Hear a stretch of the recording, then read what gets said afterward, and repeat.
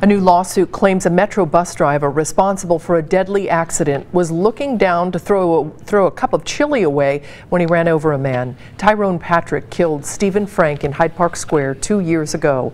Frank's daughter Emily was also hurt. They were in a crosswalk when the bus hit them. Patrick pleaded guilty to vehicular homicide and was sentenced to 3 years probation. A suit filed by the family this week says the crash was the Patrick's 40th as a Metro bus driver since he was hired in 2006.